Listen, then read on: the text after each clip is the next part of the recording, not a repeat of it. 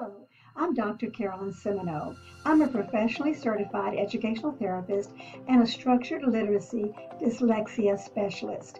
Welcome to this tutorial on rhythmic writing. First of all, what is NILD rhythmic writing?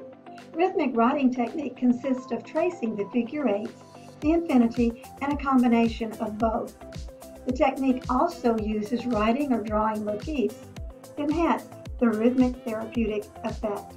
This tutorial, however, covers just the figure eights. Why rhythmic writing? Rhythmic writing is a valuable cognitive and physical tool. It helps to develop hemispheric dominance and strengthens directionality concepts.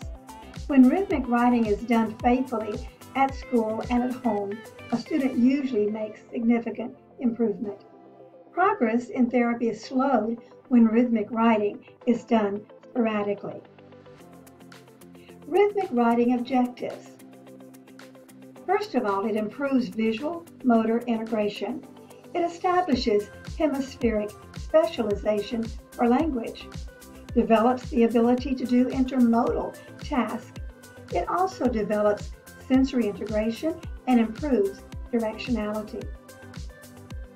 What you will need at home in order to do rhythmic writing is a chalkboard at least 3 by 5, regular chalk, a chalk holder if shown. A whiteboard will work, but it's not recommended because it does not give enough friction to really enhance the technique. How often should rhythmic writing be done? To reach rhythmic writing's full therapeutic benefit, it should be done at least 5 times weekly. It can be done during the therapy session, each session, and it also can be done as assigned homework on days that there is no therapy session.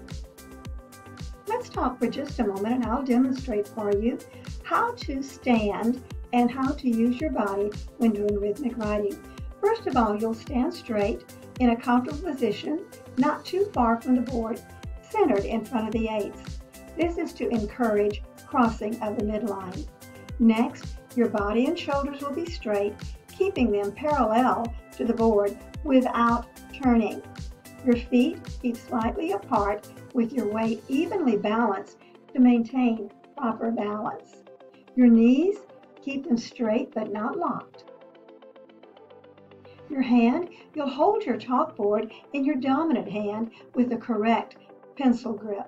This is to encourage proper positioning of the forearm and the elbow.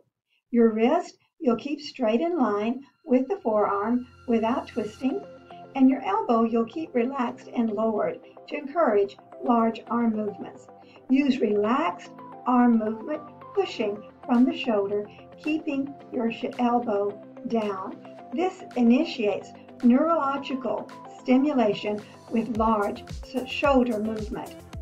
Your head, you will turn left to right following your arm and hand movement.